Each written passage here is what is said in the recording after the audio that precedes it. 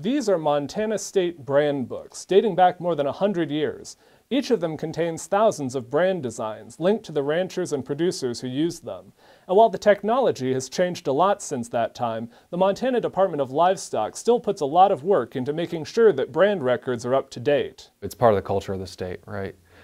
So I think folks place a lot of value on brands, especially if they have brands that have been in the family a long time. It's a family heirloom, and there's a lot of tradition there. The department just concluded its regular re-recording of brands. Every 10 years, producers are required to pay a fee and confirm their brand is still active. On January 1st, 2021, the state had nearly 56,000 recorded brands. By the end of the year, the Department of Livestock had almost 48,000 of those re-recorded. That includes 3,000 brands that were transferred to new owners. They also processed about 1,000 new brands. The number of brands that were re-recorded, I think, was pretty consistent to what we saw in 2011, so around 86%.